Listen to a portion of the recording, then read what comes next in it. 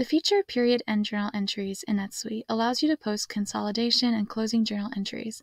Because this feature is not required for every subsidiary, you can just enable it for specific subsidiaries in areas where recording period end transactions is a statutory requirement. Let's take a quick overview of period end journal entries in NetSuite. There are three main types of period end journals. Of course, all of these period end journals would only apply for subsidiaries that have enabled this feature. First, there's the income statement closing journal. This journal entry will move your net income into retained earnings at the end of the fiscal year.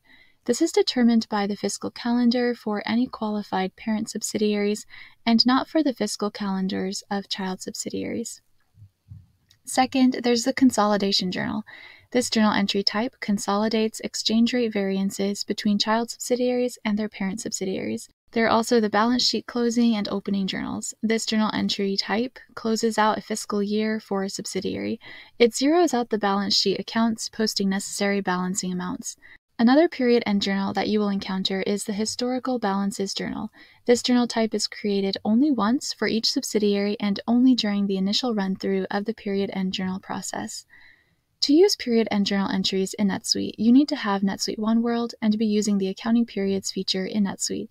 You will also need to enable the Period End Journal Entries feature, which you can do under the Advanced Features section of the Accounting tab in Enable Features.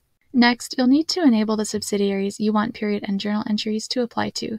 To do that, navigate to the Subsidiary Settings Manager, Setup, Company, Setup Tasks, Subsidiary Settings Manager.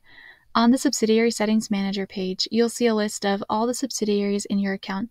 To the right of those subsidiaries, you'll see several features that you can enable for each subsidiary. Under the column for period end journal entries, you can enable that feature for the appropriate subsidiaries. If you want to customize period end journals, you can do that once the feature is enabled.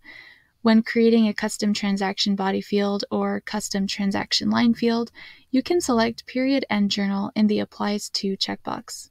If you want to set up a specific numbering system for your period end journals, you can do that on the Document Numbers subtab of the Auto-Generated Numbers page, Setup Company Auto-Generated Numbers.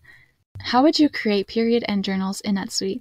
After everything has been set up, you'll find a Create Period End Journals task on the Period Close checklist for any given period.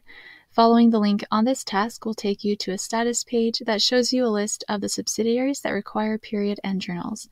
You can either create these journals one subsidiary at a time by selecting the Create Journals button at the top of the page, or you can begin the process for all your subsidiaries by selecting Create All Journals. The Period End Journal Entries feature in NetSuite helps to automate the creation of all your period end journals. Thanks for watching. If you enjoyed this video, let us know by hitting the like button.